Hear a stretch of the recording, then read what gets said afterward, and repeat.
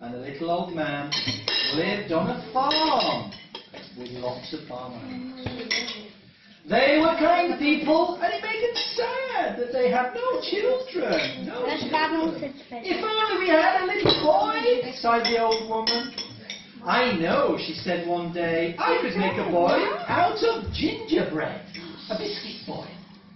So, she took out her recipe book, she weighed and measured just like you did, she mixed and stirred just like you did, she rolled out the dough and she cut out a shape. Then she put it in the oven to bake. You can see going in the oven to bake, like your biscuits.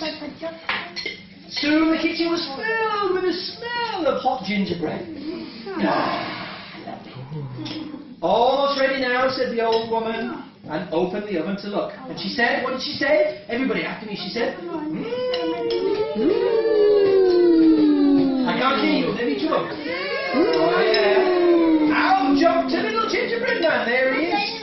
He pattered across the kitchen floor, and he ran right out the door.